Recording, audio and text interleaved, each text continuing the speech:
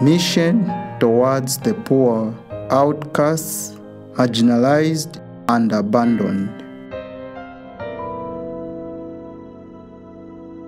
Lord God, as St. Eugene de Mazenod's life was always to have the zeal to consecrate himself to the service of the poor, marginalized, abandoned, and of the youth.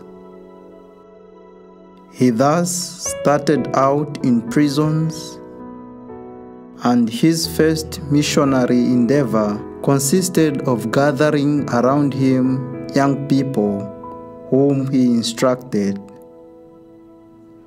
We pray through his intercession so as to help us respond to the needs of the poor in their many faces, and to have the happiness of instilling in their souls love and honor for their faith.